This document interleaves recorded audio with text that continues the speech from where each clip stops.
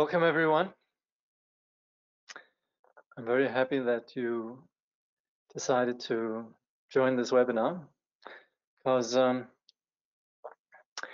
what we're going to be discussing here, there's nothing not to like about it.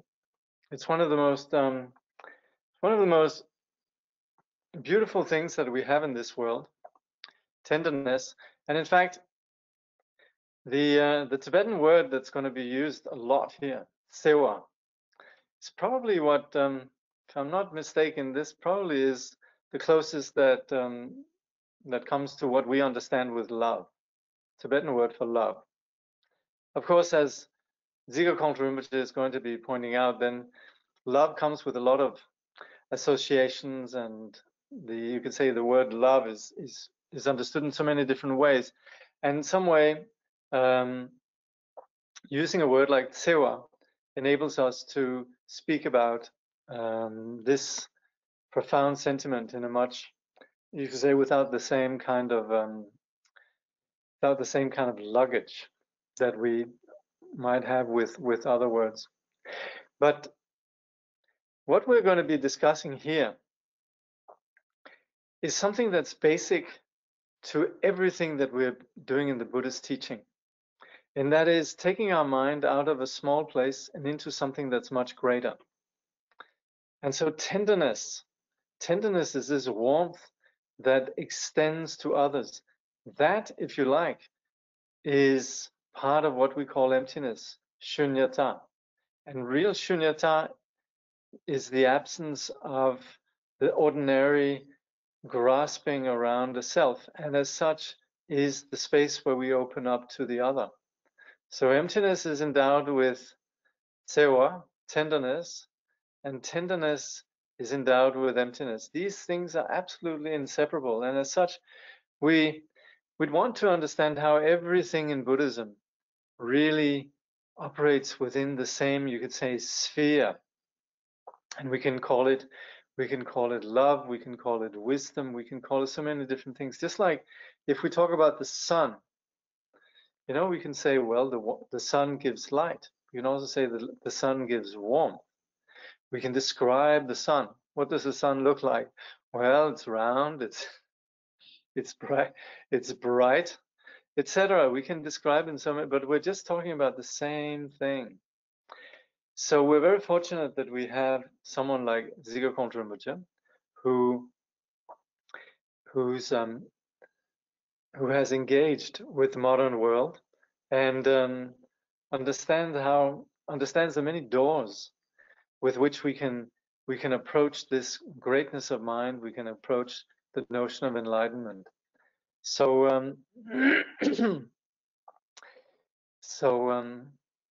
I'm very happy to be here with you, and I'll do my very best to do justice to the subject matter. As always, it applies that what I'm really doing with this book is really I'm just promoting it.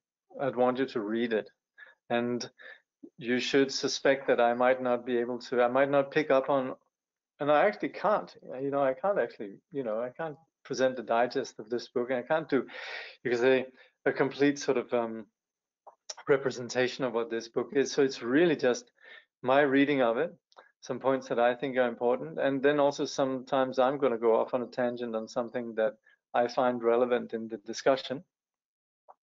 So at the end of the day, this really is intended to bring you to read this book. So I hope you all have the opportunity to do so. You can get it on Kindle, you can get hard copies, and somebody very kindly informed me that if you haven't been able to get the hard copy, you can read it on the Shambhala website, the first chapter, at least, the introduction in the first chapter.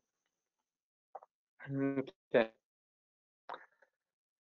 So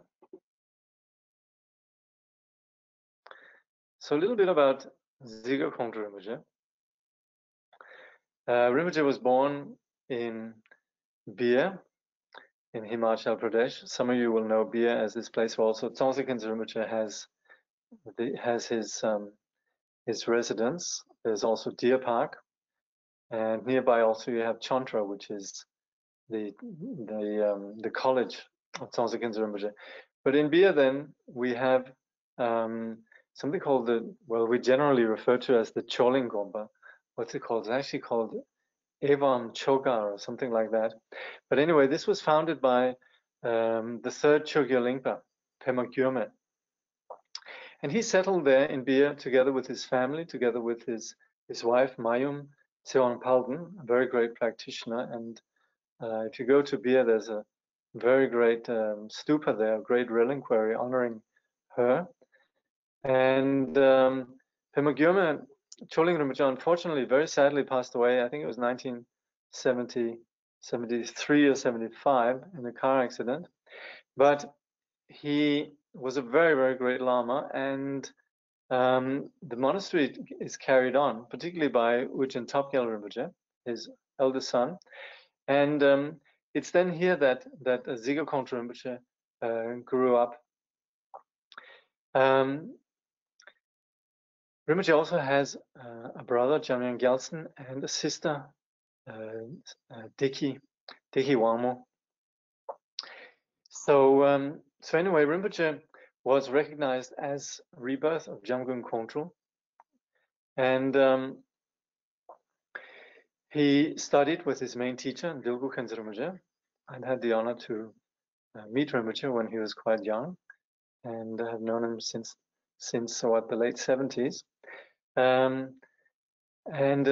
I can testify actually that Dzigar Kongtrul Rinpoche was very close with Dilgu Khyentse Rinpoche.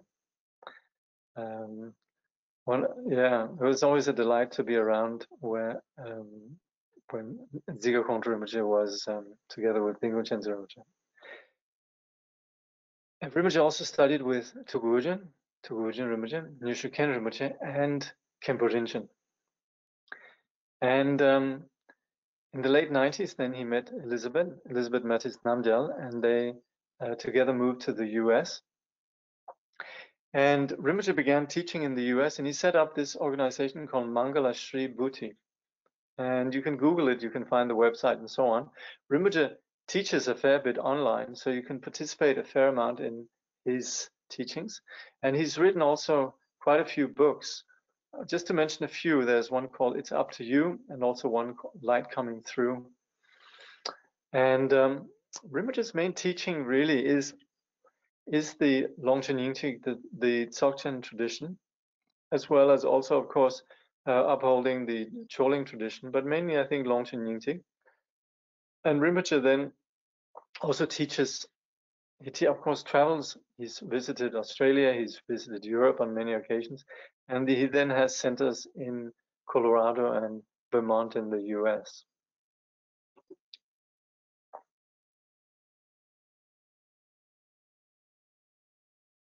Yeah, Oti Rinpoche is his brother. Yeah, that's right. So there were four children of Choling Pema Gyurme. So there's Oti, there's Dzigar Kongtrul Rinpoche, there's Diki Wangmo, and there's Jamyang Gyaltsen. 4 children. So and also actually Rinpoche has, Dzigar Kongtrul Rinpoche also has something called Guna Institute in Bia. So near his father's seat, the Choling monastery.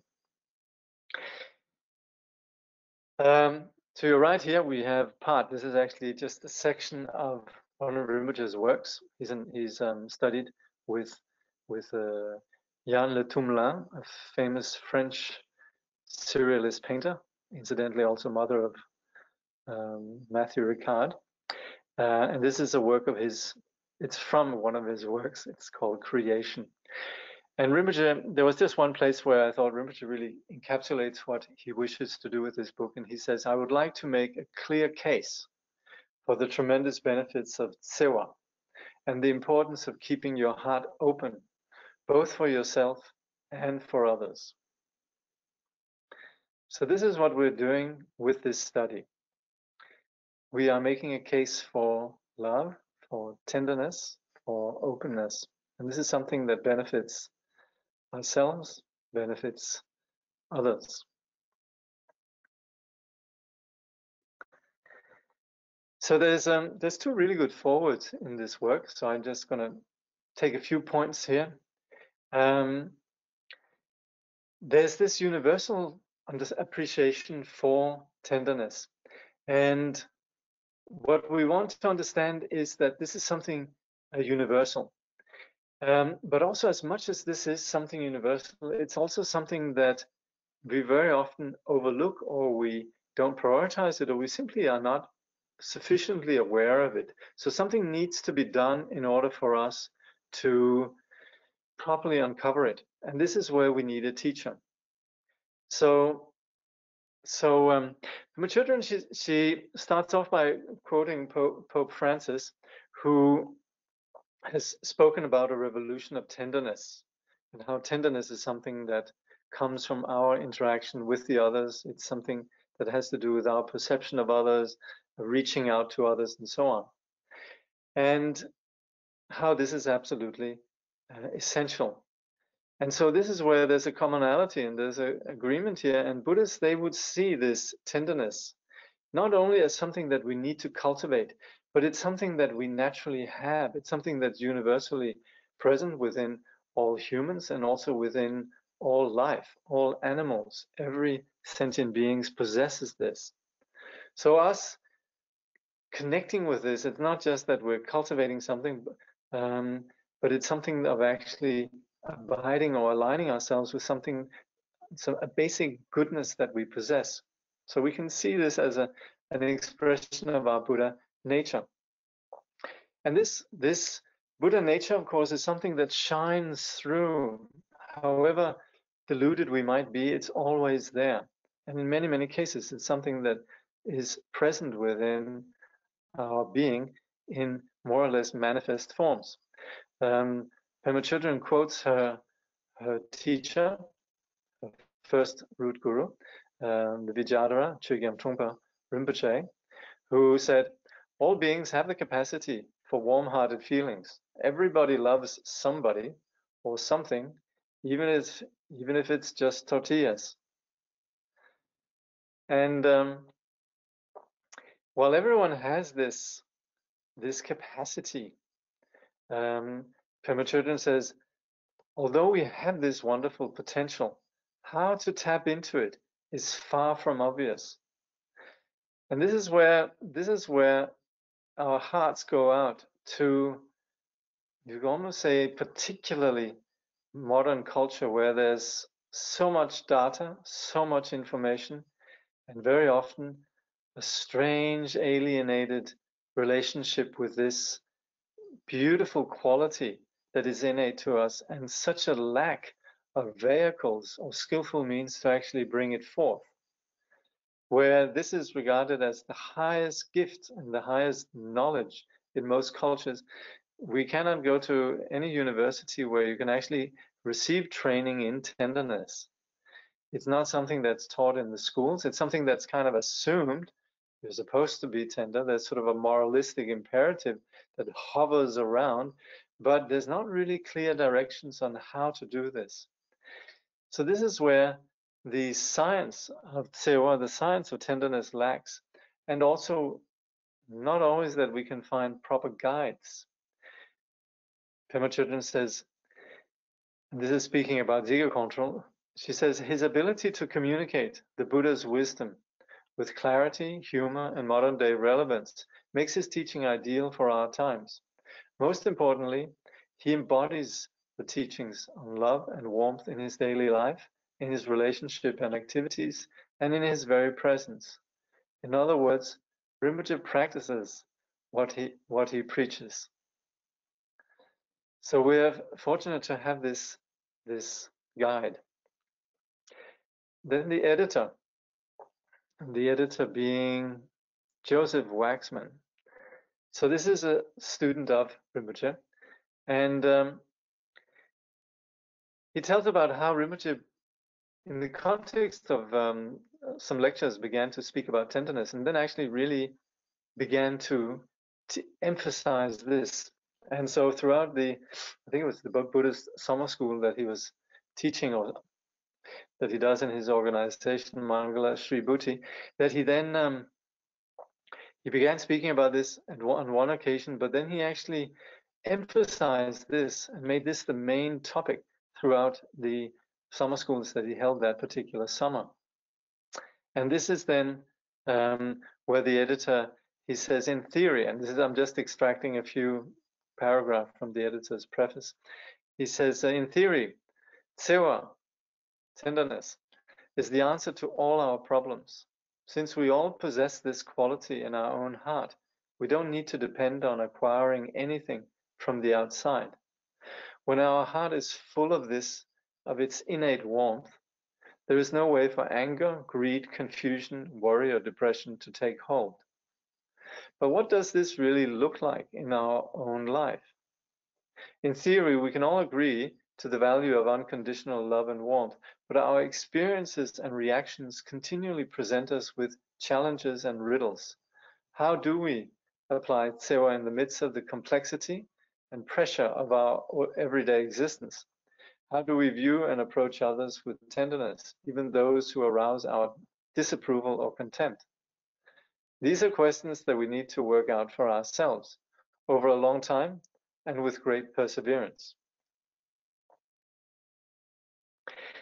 And then he also says, Rinpoche has always encouraged students to lean your openness toward the teaching.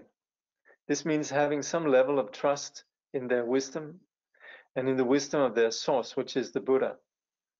At the minimum, it means erring on the side of curiosity rather than skepticism. Such a basic level of trust gives us plenty of room to examine and experiment with the teachings, to test them in all situations until we feel personally convinced of their validity.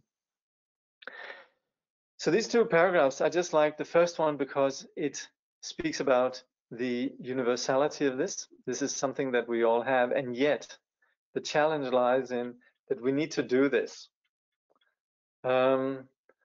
I've been practicing the Buddhist teaching for some time, and yet I still just am rather held by a fair amount of, you could say, limitations in terms of this unconditional love and warmth. So cultivating that is not something that just sort of happens just because we decide that it's the right thing, that we have a fridge magnet maybe that says, remember Tsewa, remember tenderness. It's something where it requires that we're proactive. So that's where we need guidance. We need to take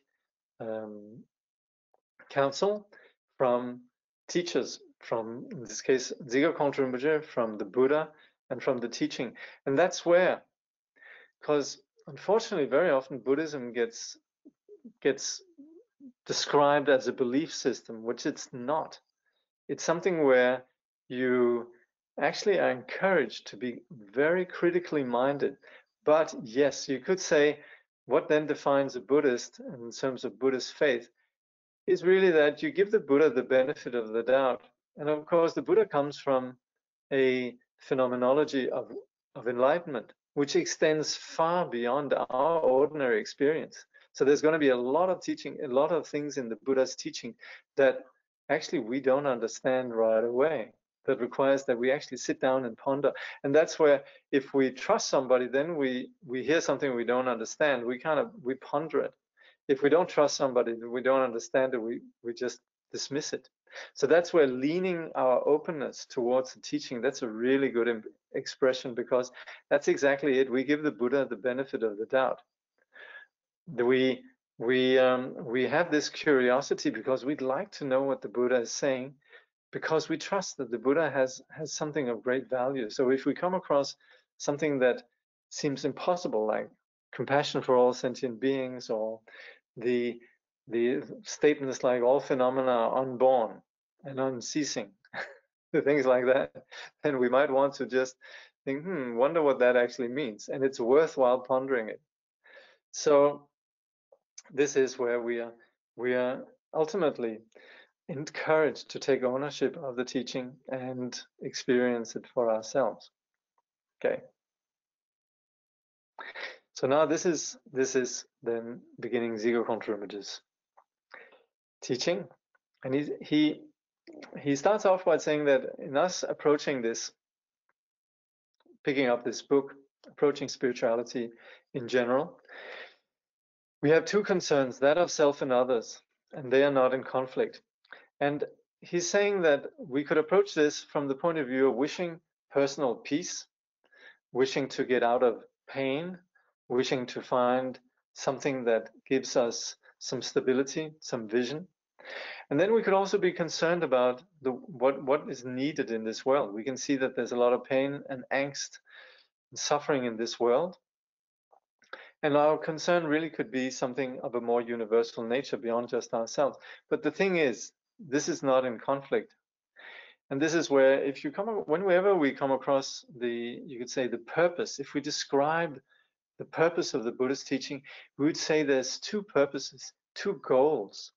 And it's very often said the goal of self and other. That's kind of the jargon. And that means that actually these two, they work together. Enlightenment is the serving of the two purposes or the two objectives of self and other. Through our caring for others, we naturally achieve our own enlightenment. And through achieving our own enlightenment, self falling away, then we naturally will be of service to others. So these two coexist seamlessly. Dzigar Kongtrul, DZK here. Our individual progress benefits the world and others, and our care for the world and others opens our minds and hearts. So we can see these two, they coexist perfectly. We would also say in the Bodhisattva teachings, we say that our own enlightenment is attained on the seat of others, meaning us giving up our own territory and existing in terms of, or you could say, serving and being attentive to the needs of others. This is in alignment with our own Buddha nature, and this is what dissolves our ordinary attachment to that which holds us in confusion and suffering, namely our self-centering. This is particularly also important in this age, because what actually has come about through our increased technological advances is that is regarded really as knowledge. And so the thrust for the modern educated person lies in something that's intellectual. It can be technology, it can also be within the humanities, ideas, and all of these, they all operate within, you could say, an objective dimension of information, ideas.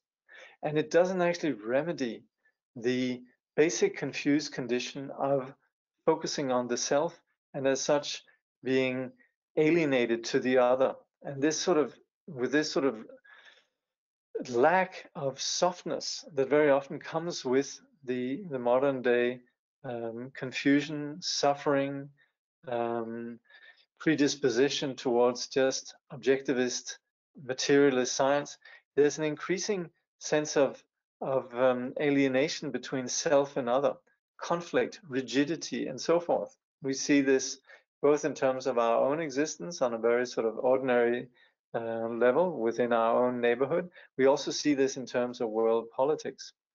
So as much as we like to congratulate ourselves as having a very sophisticated civilization, there is so much confusion and so much suffering. This materialism has not increased harmony. By its very nature, materialism is simply about what is innate, or what's inanimate.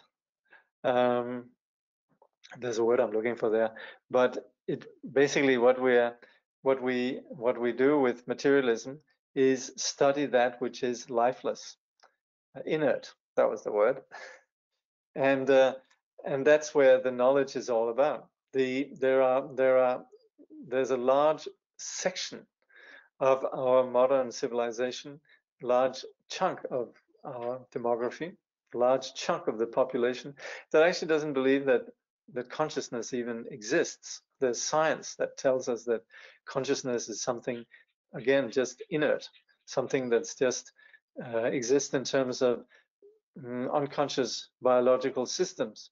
And so we live in a strange civilization where we very often think in terms of just what is material. Even our medical system operates with what is entirely physical. Understanding our being in terms of chemicals, we think that we can cure illnesses only with what is physical, with material medicine, pills, and so forth. And of course, the issue here is that what we're talking about, what really matters in our lives, love, tenderness, the breaking down of barriers between self and others, that is something that is entirely intangible. And so that's where we need to work with the mind. And that's where that which will remedy this situation of our alienation, the conflict between self and other, on a universal level, really begins from within.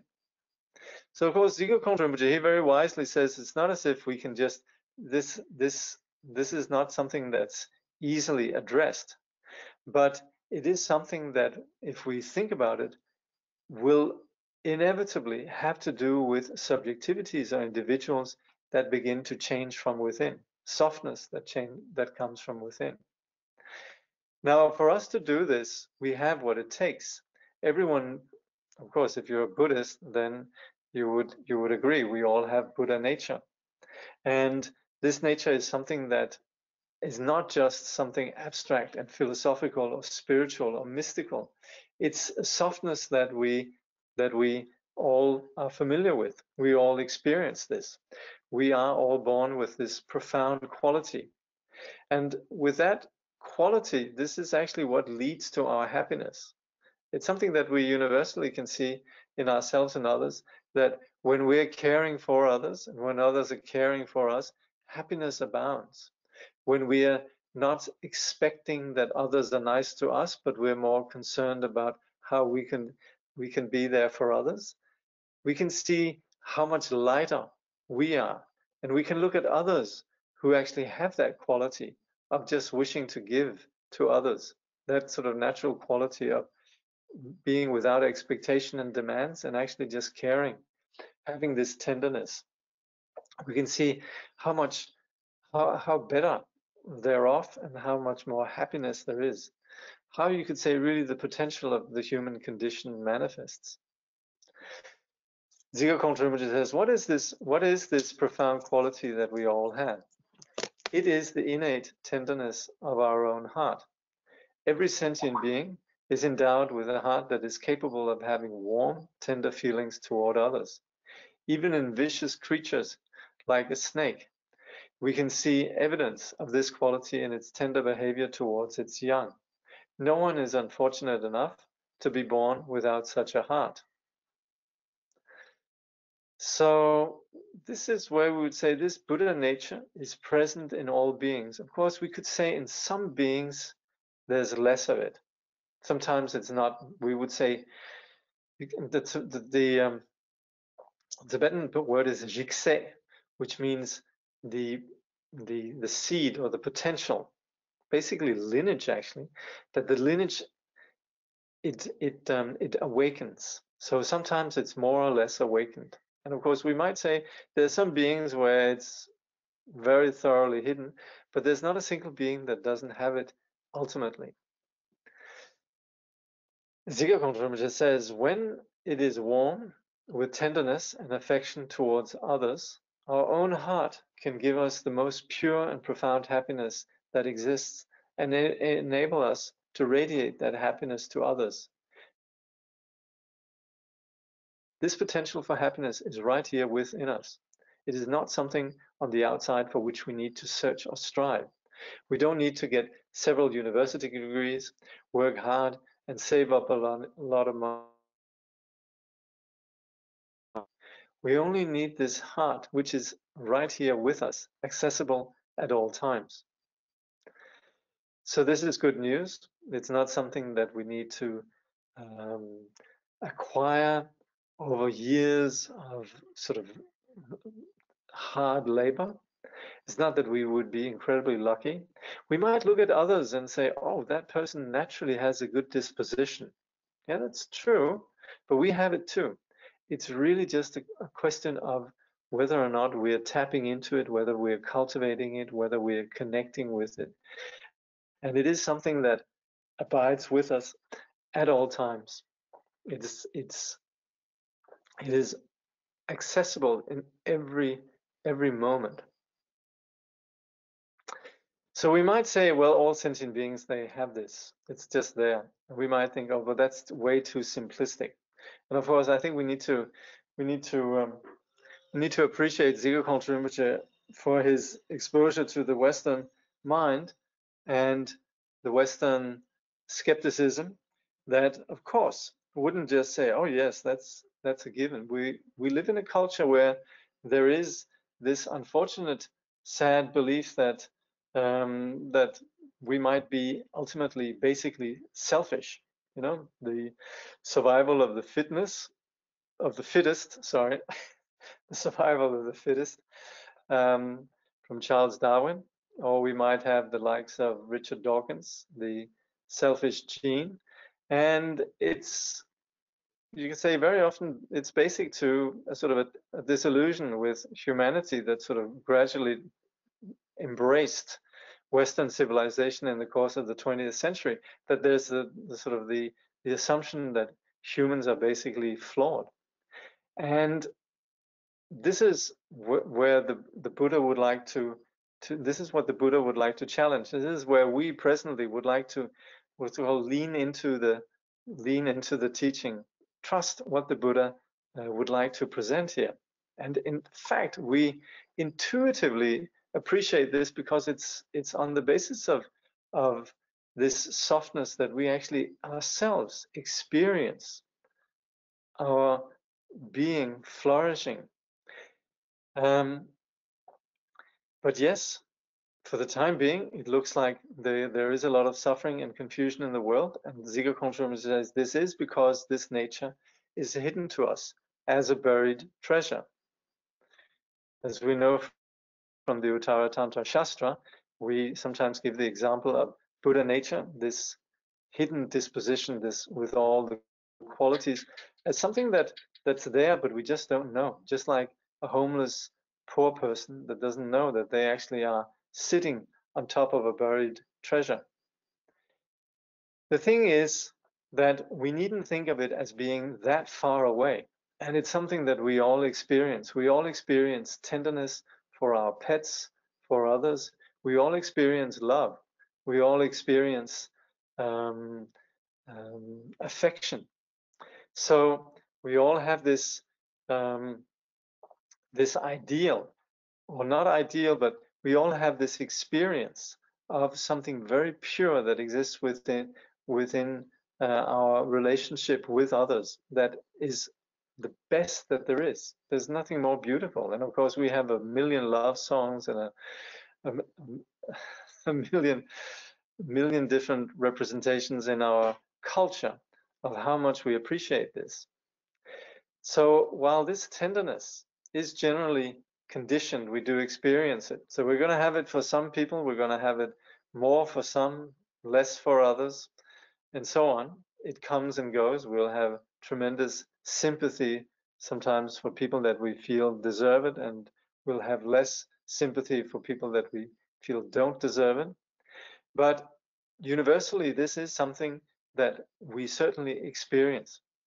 And this is a place where we experience something that goes outside of ourselves. It's a place where we feel a warm connection to others.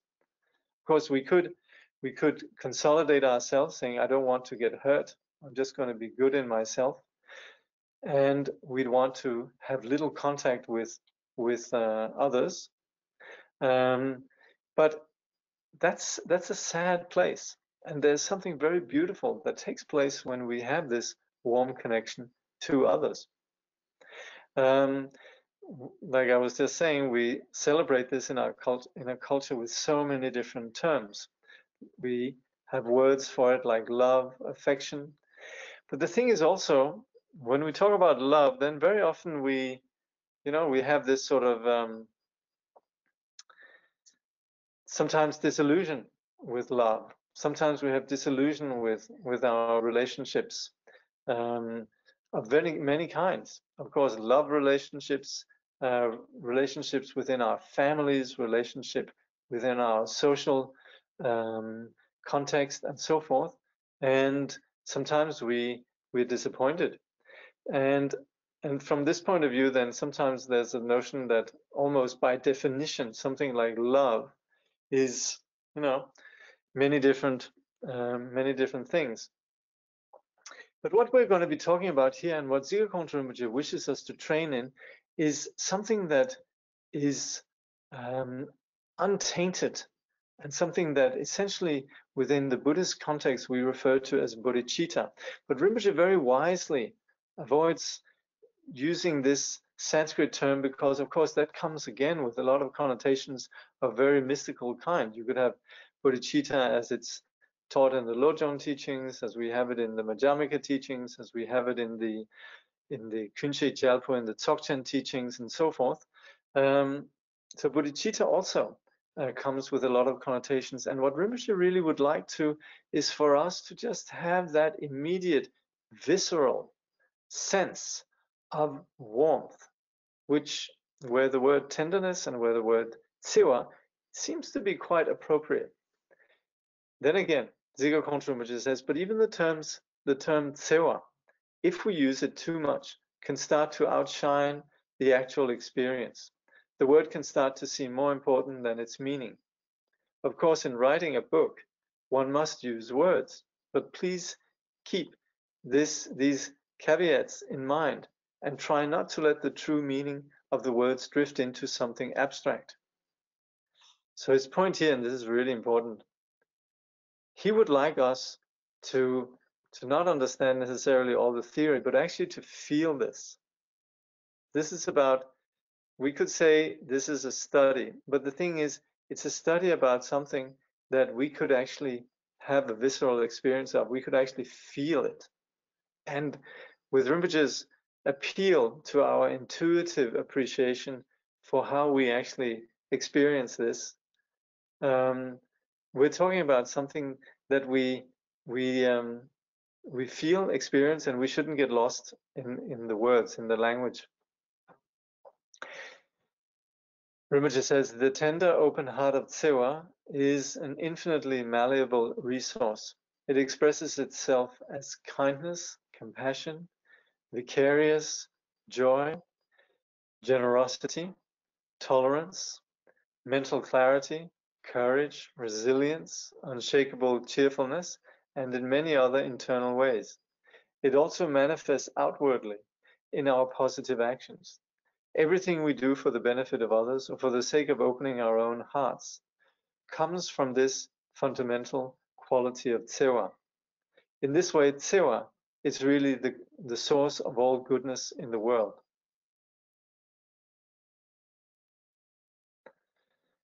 Now we see courage, we see compassion, generosity, unshakable cheerfulness. We see this and we rejoice in it. And when we rejoice in it, we might say, oh gosh, I'm so depressed, I don't have this. These people, they have so much kindness, I don't have that. But the thing is, the very fact that we can recognize kindness in others, that we can recognize courage, is because we actually possess the language. Otherwise, it would just seem utterly bizarre and we couldn't make sense of it. But we can make sense of it. And it's something that we own. And we see this, you could say, this light shining through so many places in our lives. It happens. And so we see these manifestations of this goodness everywhere. And this is where we'd want to appreciate that we have this common ground with all sentient beings. We share this with everyone. The inside of Tsewa is like oxygen, yet overlooked in a materialistic world. So this is something that, of course, is essential. But as far as the materialistic world goes, it's not really part of the the science or the language. It's something everybody experiences, but when we talk about materialism as such, and the agenda and the beliefs and the assumptions that's basic to a world that just operates with data and physicality and so forth, then there's not really an understanding of it. Of course, how the modern world got itself into, sort of painted itself into this corner, we can analyze through a history of Western thought and ideas and philosophies. But we're not going to do that here. We're just appreciating that it's not something that is taught and readily understood within the materialistic world. And yet we understand it, and everybody understands it. So it's something that while it's overlooked, perhaps in an academic sense, it's something that everybody lives with. Unfortunately, then, as you could say, modern culture begins to sort of permeate the planet at large, then also we have cultures in which this used to be sort of, you could say, the main focus, and particularly in Tibet, where you could say the Tibetan identity actually is tied up with the value of compassion. Even there, people are beginning to lose sight of it. So Rinpoche makes a point about this, that even in places like Tibet, people begin to give up on the value of kindness. We also see in the modern world, when people fight for justice, they sometimes do that with tremendous aggression and anger towards those that they consider representing injustice. This is rampant, and that's the point. Really, is that we would be much more effective in fighting for justice and much more skillful in dealing with, you could say, the opposition, if we have love and affection for them. We are much better at dealing with persons, you could say, that might have some delusion, if we care for them, if we feel a soft spot for them. So that's where, also a bit like in martial arts, if there's not fear, and you could go with the energy of the other, then actually you can turn their aggression into something that works for you could say, for the objective that you're seeking. So if we're fighting for justice, doing that without love and affection, actually it's counterproductive. But we can see how it's sadly missing so often when we talk about politics and things get polarized. So Rinpoche would like us to reconsider the importance of tenderness. That's what he's going to be doing here. And basically, he says here at this point, he'd like us to reconsider how important this is. And of course, we say, well, I know that. But the thing is, it's so valuable to actually have it repeated from so many different angles. And this also reflects the incredible richness in the you could say, the Dharma, or the what we call the Dharma of transmission, in terms of the teaching, the incredible body of advice that exists after 2,500 years since the Buddha. And so we have these two objectives. Rinpoche has these two objectives. One is to make us aware of how important tenderness is, and then also he'll be drawing on so much advice from his Buddhist teachers. So this is a great gem, really, where he opens our eyes to something of key importance, and he has so much to offer us in terms of actually proactively cultivating this. Rinpoche says, since I believe that sewa is the most valuable resource human beings possess, I hope to help you remove whatever impediments are keeping it hidden in darkness, so you can live a life full of joy, meaning, and profound value to the world.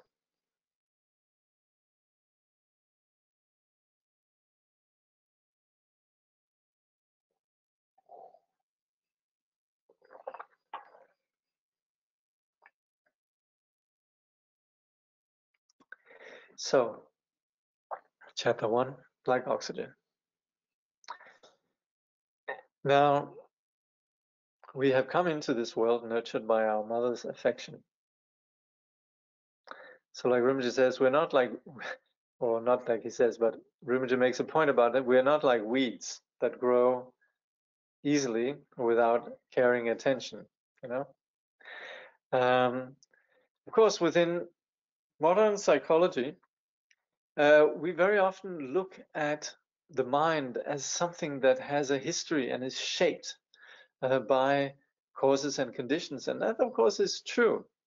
But we sometimes fail to understand the complexity of our reality. And so when we might identify some complications in terms of our parents, possibly our mother, and so forth, then we sometimes overlook how that the complications or issues we might have there, you could say, they're complex. The practice of blaming our parents or our mothers unfortunately overshadows the inevitable fact that every child actually would have come into this world on the basis of a lot of attention from their parents, from their mothers. And so we have, regardless of what we might think and what we might fixate on, we actually have received a lot of affection. We would have been looked after our mothers generally. Of course, there would be exceptions. Not making, you can't make, of course, a complete generalization, but generally, we would have received a lot of affection from this person who would get up in the middle of the night, who would nurse us, who would attend to us, keep us clean, be continually attentive to our needs, and so forth. So that is where, and Rinpoche's point here is that we really have received a lot of attention. We've received a lot of love. So this is a point that we very often fail to dwell on. Very often when people talk about their parents, they'll begin to talk about the complications and the pain and the difficulty. In Asian cultures, there is a cultural practice of honoring the elders. And you could say, well, that's just a cultural practice. It might not be genuine, but it nevertheless leads to an attention to and a recognition of the indebted nature that we as children really have in relation to our parents. And so we would want to ponder this. In the Buddhist teaching, even within Asian cultures where there already exists such a culture, there is a lot of, in the Buddhist training, there's a lot of attention and a lot of time allocated to pondering the kindness of our mother. And of course, this is also, you could say, joined up with a recognition that given that our consciousness is not something that just comes out of a brain or some sort of unconscious matter or biological systems, we would have had many, many lifetimes. We have been re-embodied many times, and every time we have received a lot of love from our mother. So we speak about in the Buddhist teaching all mother sentient beings. And so pondering what we received from our mother, we also begin to understand that this really extends to other sentient beings as well. We're indebted to other sentient beings ourselves. Many of us are parents. We know how much love we pour into our children, how much attention we give them. So that's where we understand that there's a universal phenomenon of giving and of caring and love that takes place. And this is something that has nourished us and created us as the person we are. We might be warm, good persons that are able to relate to others. And that is very much has a lot to do with this love that has been poured into us, whether we're conscious of it or not. So we function on the basis of having received this tsewa. Rinpoche says, thanks to receiving tsewa, you have become an adult, capable of standing on your own 2 feet. Thanks to tsewa, you can now look after yourself and your family and contribute something to society. if you hadn't received so much love throughout your life, you would not feel any security or strength inside. You would not have a sound mind. So we would want to try to focus on this tsewa, or this tenderness that we have been on the receiving end of, and appreciate this as the foundation really for our sanity.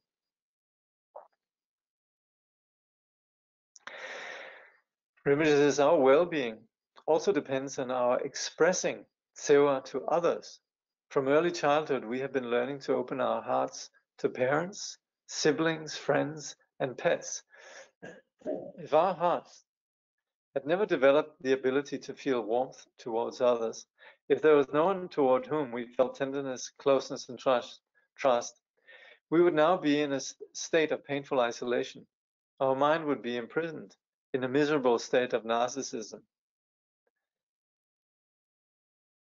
Luckily, this is not the case. We might experience this at times. We might actually sometimes, in our insecurity, isolate ourselves and not be able to extend ourselves. But we can also then see, and this is what Rinpoche very much is encouraging us, we can begin to see what states of mind actually bring us out, bring us up, and what bring us down. And we can also see in others, we can see it in our own children, we can see it in our friends, that when they fail, when they have a hard time opening up and relating to others, when they fail in sort of connecting with others through their hearts, it's something that leads to isolation and sadness. So this ability to express tsewa, to express tenderness, this is key really in us developing fully as humans, as human beings. Not as if this is something that we should be human beings in a particular way, but it's simply being true to what we innately are, for us to connect and to fully realize what we are, to develop our potential, if you like. It comes on the basis of this expressing tsewa. And in doing so, we're simply just connecting with what is always there. You could say it's a bit like the sun of tsewa is always behind the clouds. And what we're doing when we're expressing tsewa is that we're beginning to align ourselves and connect with this source.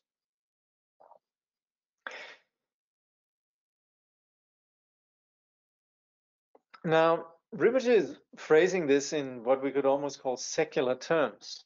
And you know, in the Buddhist teaching, we talk about enlightenment. And when we appreciate how tsewa really can exist in terms of being unconditional, it's rare that we find this in ordinary cultures and societies. It's quite extraordinary. And when there is someone who really possesses unconditional tsewa or tenderness, well, that is extraordinary. These persons are beacons of our civilization, that beacons of society. They're outstanding individuals.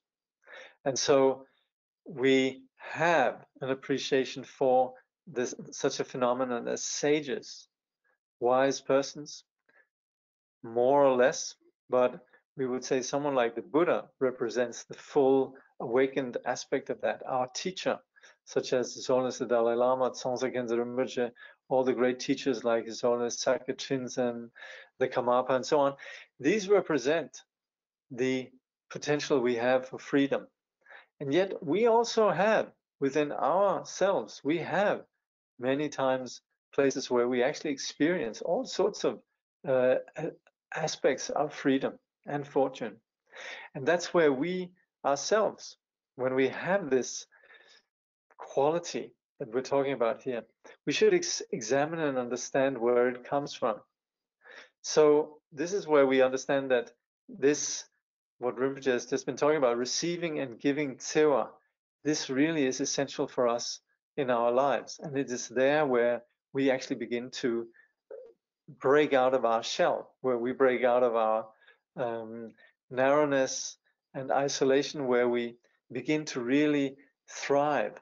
And this is where this giving and receiving Dzigar, it is like oxygen. So Rinpoche says, just like our lungs yearn for oxygen, our heart always yearns to be open, to give and receive Dzigar. When we shut down, and we might do so, we might be hurt, we might be disillusioned, we might be angry, we suffer. Nobody benefits from that, and that's where at that point, we don't breathe. We're not well. So the whole, you could say, the dynamic, the experience of breathing this Dzigar is essential to our well-being. All beings wish for happiness, just as we ourselves do. And this, of course, is something that you always hear in the Buddhist teaching. All beings wish for happiness, and yet in failing to do so, or rather, all beings wish for happiness, failing to understand what really the causes of happiness are. Sentient beings perpetuate their own suffering. So we would say their intention and their actions stand in contradiction. So we understand this every micro moment. We're yearning for happiness. We actually need Dzigar all the time.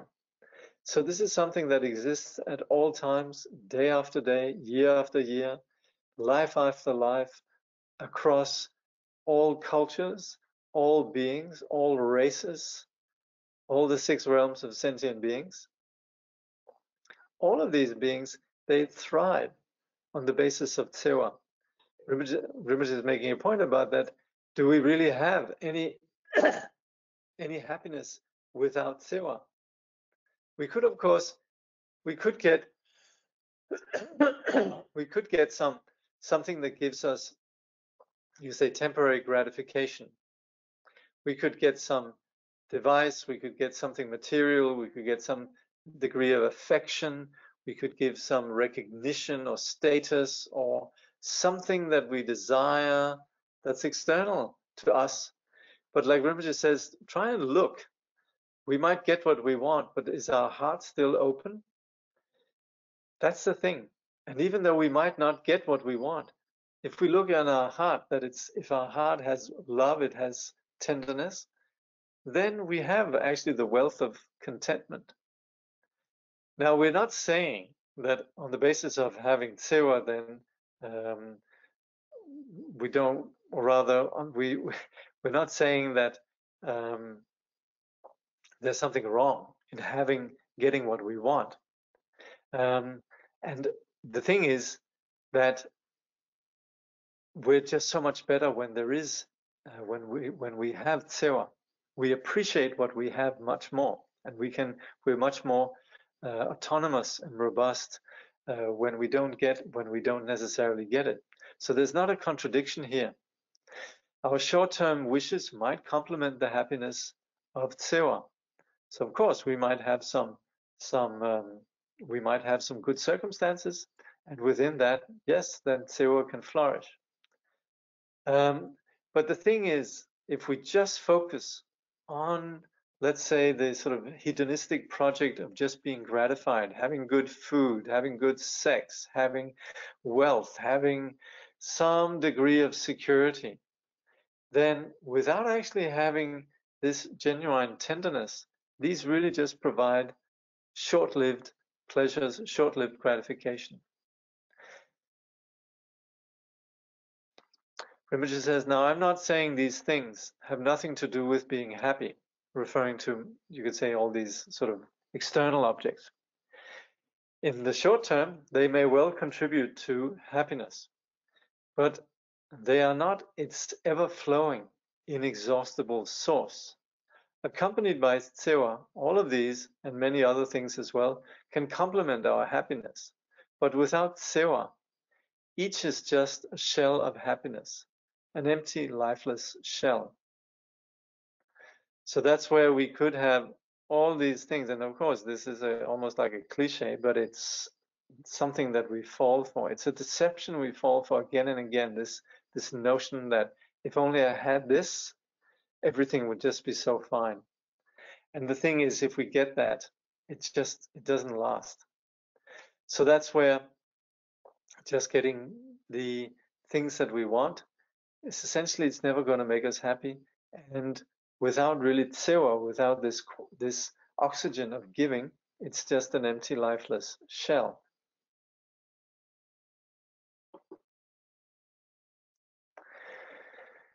So humans possess a unique intelligence, the ability to self-reflect. Rinpoche gives these examples of how, with the right motivation and the right sort of circumstances, somebody can pursue what they want.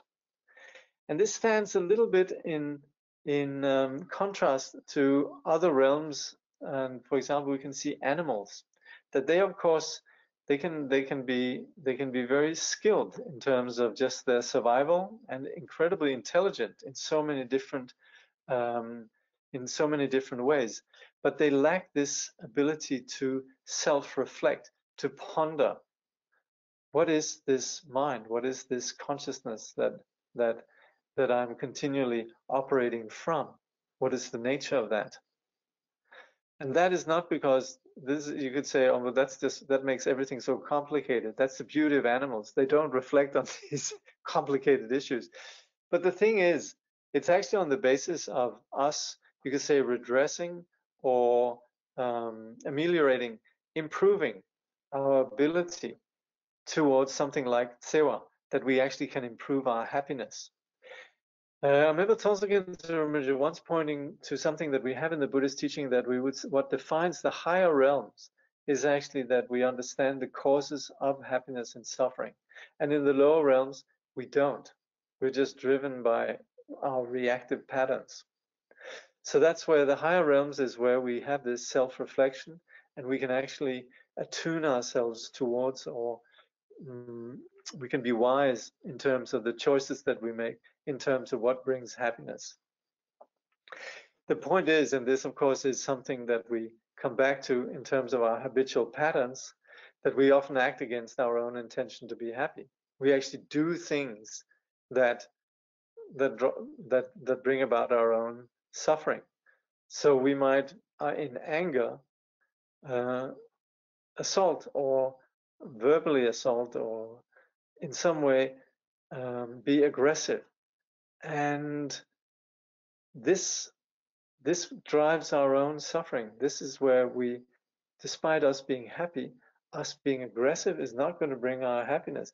Despite us actually wishing happiness, being driven by desire and greed, it really just constructs an impoverished mind. It constructs more suffering. So with aggression, we construct the corresponding mind of alienation and rigidity and suffering from within, and also in terms of our perception of the world around us, and also with desire. We, on the basis of our selfishness and greed, we solidify this sense of poverty from within. And so our actions, they go against our intentions to be happy. This is what we mean with karma, that we're actually constructing our being through our actions. And if we are if we're engaging in actions that actually solidify conditions of suffering, well, we can't blame anybody else. So Rinpoche says, how well do we look at cause and effect and connect the dots of our lives? How well do we distinguish what fulfills our intention to be happy from what sabotages our well-being? And if we do see that we're acting against our intentions, how do we change course? If our way of going about being happy isn't working, or is even adding to our suffering, how willing and able are we to try a different approach? And that's actually where we have a big advantage in the Buddhist teaching, because what we're talking about here, of course, is something that to some extent is answered within the moral theory and the moral praxis that we see in human societies. But very often there's a fight that takes place between what we think we ought to do and what we want to do. And that's where the Buddha's approach of softening the mind, understanding the absence of self, and understanding that we're not up fighting against anything. We're just having a moment of delusion that is nothing but a delusion. It's a figment of our imagination, this rigidity of our impulses. And that's where also the practice of meditation is indispensable in terms of letting go of our ordinary sustaining of narratives that perpetuate this self. So that's where we could, in the Buddhist teaching, be very creative in terms of sitting down and looking at how can we change course, because we're not about to fight with ourselves. We're simply about having some clarity, some vipassana, an aerial perspective, a sense of humor about ourselves that enables us to actually make choices freely. And that's where it's not that difficult. But we need to initially at least have just this introspection that recognizes that we are not doing the things that necessarily are bringing about happiness. So we might be told about the value of Tsewa, but we need to assert this for ourselves. And this, of course, comes down to when we talk about the three prajnas, that we hear the teachings, but then we need to think critically about them. Otherwise, we're not going to own the teaching. We need to think, is this true? Just saying yes, sir, to the Buddha, we actually just have a small faith. It's a very simplistic faith that actually doesn't go very deep. But as we actually question and critically assess whether or not this holds true, then it takes on, when we arrive at a conclusion, this takes on a lot of weight and authority within our choices. So that's where it's not enough that we just accept some dogma, but we need to actually verify for ourselves. Rinpoche says, even though the Buddha and many other sages have identified the tender heart as the source of all goodness in the world, we have to ponder this matter for ourselves until we're convinced. We have to examine and reflect on our own lives and the lives of others. I can say to you that Tsewa is like oxygen, but do you see this in your own experience? I would be very surprised if you or anyone else could be happy without Tsewa. But I'm not in your mind. It is up to you to look into this for yourself. So Rinpoche is encouraging us to apply this unique ability that we have as humans for self-reflection, introspection, that we look into ourselves and understand how certain choices and impulses drive suffering, and certain drive happiness, certain drive this heart of Tsewa, this heart of goodness, this tender heart of goodness. So this is where we ourselves need to begin to connect to this oxygen. We all know it, but we need to tap into it. And that's where every time we do anything really in terms of the Buddhist path, whether it's practicing generosity or patience or meditating or studying, it's actually connecting us to this oxygen. So it all, you could say, connects with this life-giving condition of bodhicitta or Tsewa. Ask if a moment of gratification leaves our heart open and warm. Yeah? This is where we can see we get what we want. A new pair of shoes, a new car. And that's great. We feel good about that. But is our heart still open and warm? If we're still fixated on this me, is that happiness? The thing is, we're being satisfied, but that me, that still sits there as something that's gnawing at us. So that's where you could say that's sapping up the oxygen. So that's where we're not particularly giving ourselves more oxygen by just being gratified. Whether things are that bad, if our heart remains open and contented. So we might not get the new pair of shoes. Somebody might have scratched our car. We might have faced very difficult circumstances of many kinds. We might be ill. We might lose somebody that we care for. And it's never ever going to be easy being a human being. We're constantly overwhelmed by what we call the four great rivers of suffering. But the thing is, we can't change these circumstances, but if we sustain a heart that's open and contented, then there's much greater ability to deal with the really difficult issues. And that is where we can begin to train in this, in the small, in the observing our own mind, how it operates within a small context, you know? So we might not get that coffee, or we might not be able to take the walk, or we might not be able to just have something that we're sort of longing for. And yet, if we have openness and contentment, if we have this oxygen happening, then maybe things aren't that bad after all. So this is where it's essential, in view of the really big issues that we're going to be facing, that we begin to train in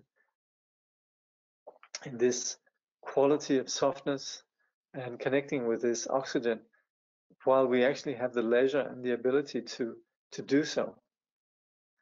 So we ask, is the fulfilled desire the cause of my well-being, or is it the tsewa?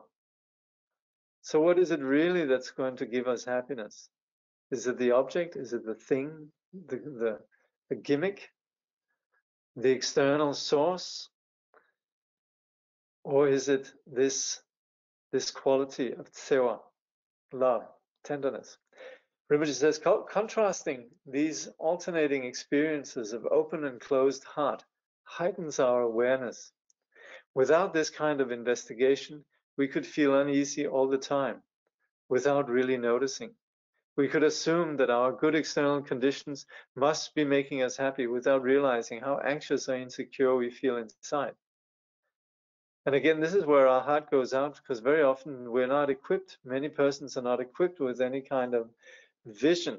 There's a complete lack of imagination, where there's not a sense that there could be anything more than just happiness on the basis of gratification.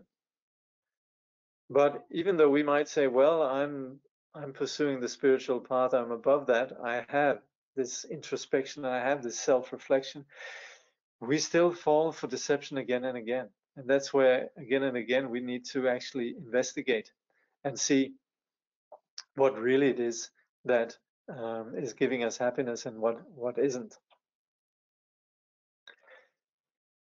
So it's essential that we observe our mind to see what brings genuine happiness. That we're going to have to do. This will empower our own critical intelligence. The thing is, when we begin to discover this oxygen, and we begin to see what actually brings genuine happiness, we also begin to have a sense of autonomy and trust in our own intelligence. So this is where we begin to have some sense of empowerment, some sense of settling into a condition of confidence. So again, it's so important that our engaging with this topic that we're talking about here, genuine happiness, on the basis of the oxygen of tsewa, that it's something that we don't approach just as a dogma, like, oh yeah, okay, that works, I'll do that, you know. But it's really on the basis of thinking critically. So to swallow the idea of tsewa uncritically will not bring the optimal result. We'll have a little faith, but it's not a deep faith.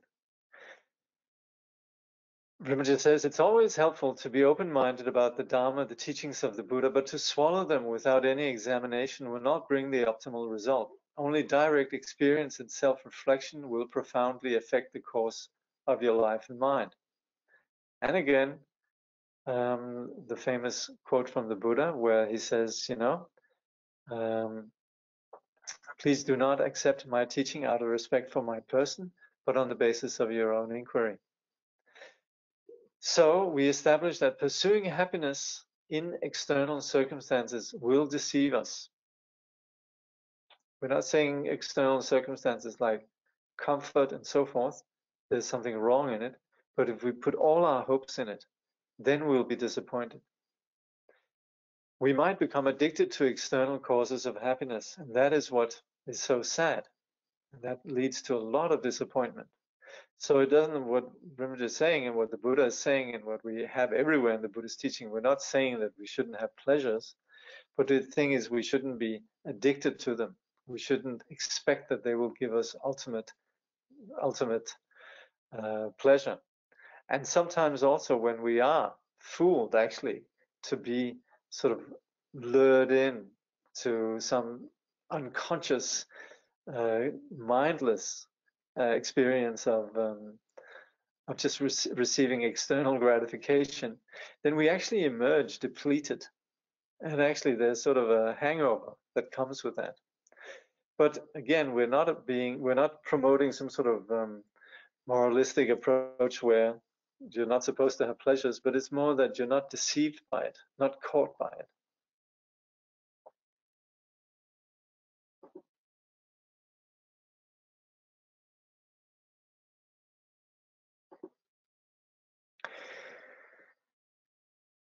So this is something universal.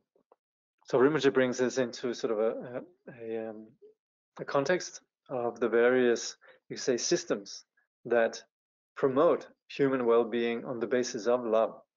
And he says Muslims, Hindus, Christians, and Buddhists are equally in need of tsewa.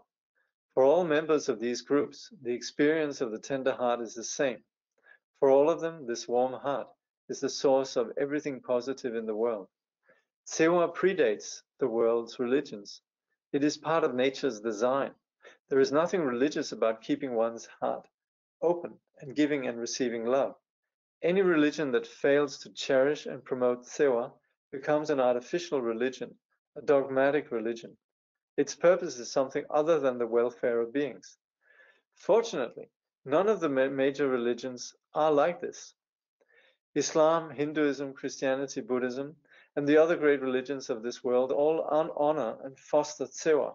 Of course, in every group, there are people who miss the point of the religion. They fail to connect their religion to the universal quest for happiness and freedom from suffering. This kind of attitude, as we often see, can become anti-tsewa, sabotaging rather than promoting the warm heart that is important to our well-being as oxygen. That is as important to our well-being as oxygen. So this is where we might have systems that promote this, and we can see they become rigid. But then we might go, well, in that case, I don't want to have anything to do with systems. But the thing is, it's not that there's something wrong with the systems as such. It's the confused subjects or the confused persons, the confused individuals that distort and corrupt the ideas of these systems, but then might go on to claim that they're following these systems. That's where we end up with dogma, we end up with sectarianism, we end up with conflict. But we should recognize that this, you say, the inspiration that we have in all these great, you could say, systems, that all these great paths, religions, and so on, that they are based on a vision of this profound goodness, this tsewa. So we all need and give tsewa, despite however we appear. So then Rinpoche gives this example of what's it called, Lonesome Dove, some TV series with Tommy Lee Jones that plays, I think, Captain something or other. Anyway, who's apparently a gruff person. I found episode 1 on YouTube, so you can do research there. But anyway, his point is that this person is someone that is vulnerable, and in fact, despite the gruff external appearance, is someone that on one hand needs love and also gives love, and is operating very much from the premise of tsewa. So despite what the appearances might be like, it's something that permeates people everywhere, and it's something that we don't actually know how it manifests. So we can establish that we all need tsewa, regardless of what we think and what we do. And this softness of tsewa is our strength, not our weakness. This also is a very common human error, really, that we think, I shouldn't show my weakness. And of course, we could sometimes say, yes, we might keep it a little bit, our weakness a little bit in check, but we should certainly appreciate this raw, vulnerable heart. So regardless of how it manifests externally, we should never regard that as being a problem that we actually feel.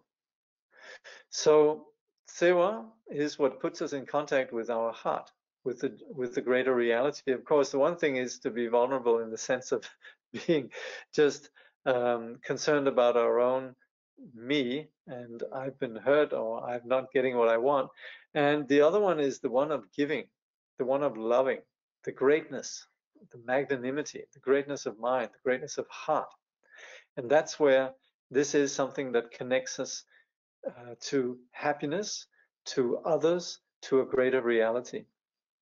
When we have Sewa, we're not tripped up by petty concerns, and we're able to make wise choices. We can go beyond selfishness.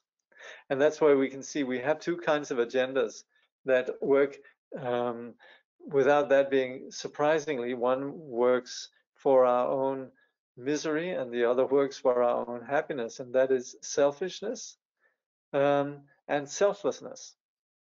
So we shouldn't confuse these with moralistic behaviorist aspects, that we should behave selfish or we behave selfless. That's not what it's about. It's about what's happening inside the heart. So again, forget about the behavior aspect, but looking at whether we have this tenderness, this softness, this love for others, that's what's going to make a difference. Rinpoche says the first experience is that, referring to selfishness, is that of being fixated on our own agendas, continually engaged in various forms of struggle to accomplish those agendas. We become tighter and more fearful in our heart. Continually engaged in various forms of struggle to accomplish those agendas, we become tighter and more fearful in our heart. We develop a strong sense of like and dislike, friend and foe, which in turn makes us susceptible to painful emotions and constantly poised to react on behalf of the small-minded self.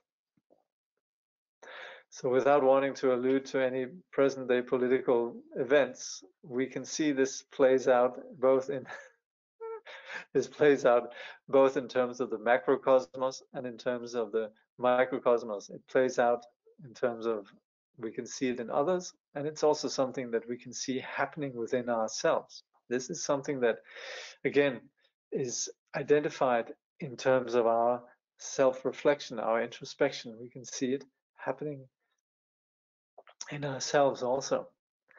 The other primary experience we could move toward is that of an open heart continually emanating good wishes on behalf of others and receiving their warmth with grace and ease.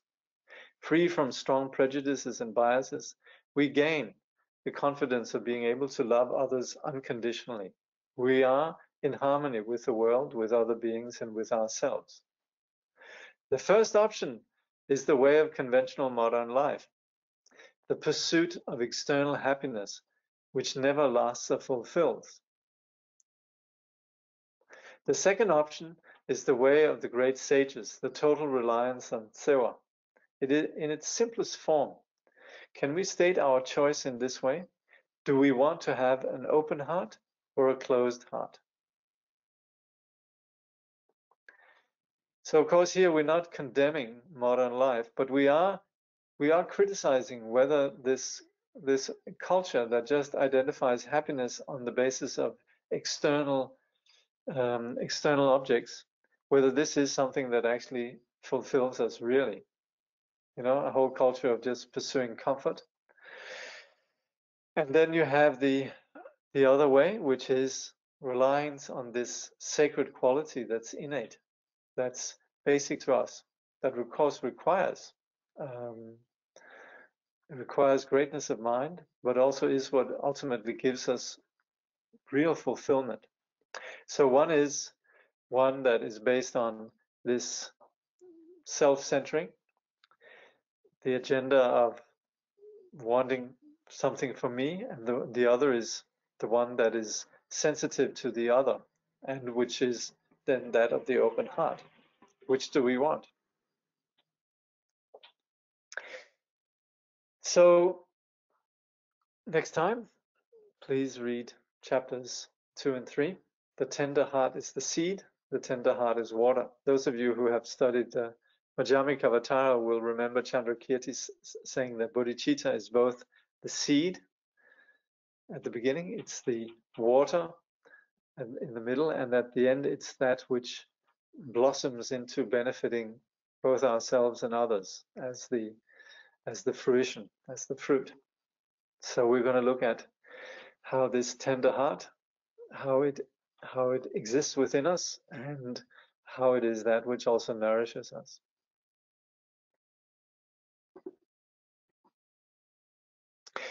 So then there's a few questions here. Does it mean that sewa is not unique in Buddhism among all other religion systems? Yeah, you can find sewa. Good question. You know, you can find sewa everywhere. What is unique in Buddhism is that we understand how absolute truth is unconditional, where sewa, the ultimate kind of love, exists without any reference point of self and other. And that is what we call emptiness. That is what we call wisdom. And that's where there's no reference to a self. Because otherwise we could have sewa very much from the point of view of I am kind to others. And that brings happiness. So there's no poo-pooing that.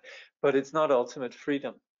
So that's where the ultimate kind of sewa necessarily is what we would call the non-referential sewa, that which doesn't operate within duality.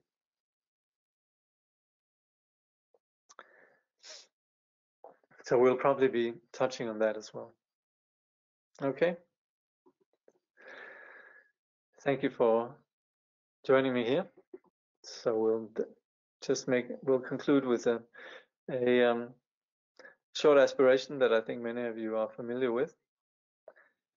May bodhicitta, precious and sublime, arise where it has not yet come to be, and where it has arisen may it never fail, but grow and flourish, ever more and more. Thank you. And here we are, say we could identify sewa, tenderness, and bodhicitta. Yeah. Oh yes, and it's Losar coming up. So we have the Iron Ox year coming up.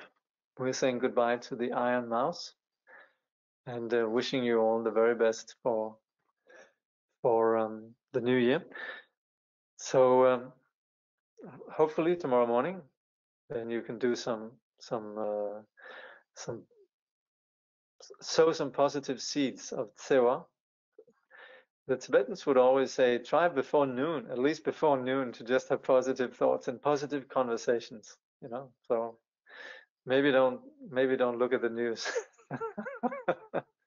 but to start the year with some good thoughts, some tenderness. Anyway, all the very best wishes. See you next week. Yes, thanks, and happy house cleaning day. That's right. We're cleaning our houses now.